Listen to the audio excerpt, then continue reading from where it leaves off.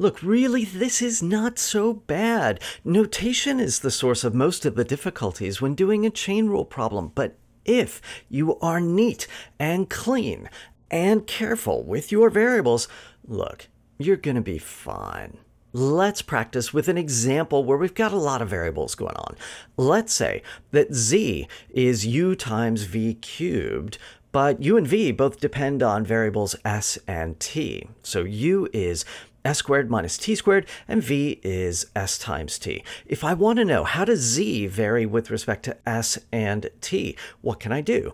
Well, I could just substitute in for u and v, and then take partials with respect to s and t. But let's do this via matrices. Let's do this via the chain rule. And let's practice being careful. Let's say that z depends on the variables y, and the y variables depend on x variables, where I'm going to declare y to be the vector of variables u and v, and x to be the vector of variables s and t.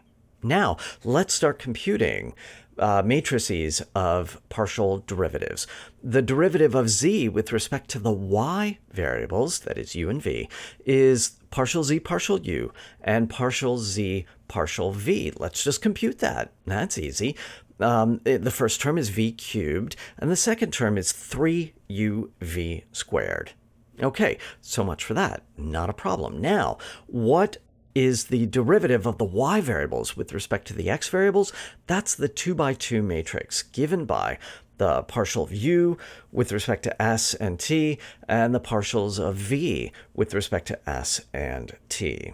So let's just compute that. That's not going to be so bad. That's going to give us the 2 by 2 matrix, 2s, negative 2t, and then t and s in the second row.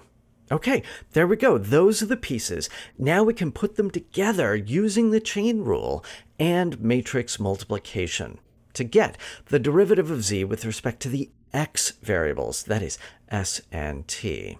So let me take those two matrices that we've computed, v cubed and 3uv squared, and then multiply that by 2s, negative 2t, t, and s. Be careful about the order of multiplication, and then just write it out. We get 2sv cubed plus 3tuv squared for the first term, and for the second term, we get negative 2tv cubed plus 3suv squared. Now, that's not the final form we want it in.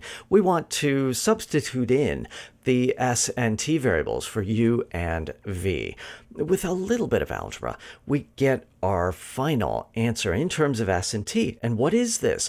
Oh, this is the matrix of partial derivatives. Partial z partial s and partial z partial t. One computation has computed both of these partial derivatives. This is how z depends on the s and t variables, and see how the matrix multiplication is doing the work for us.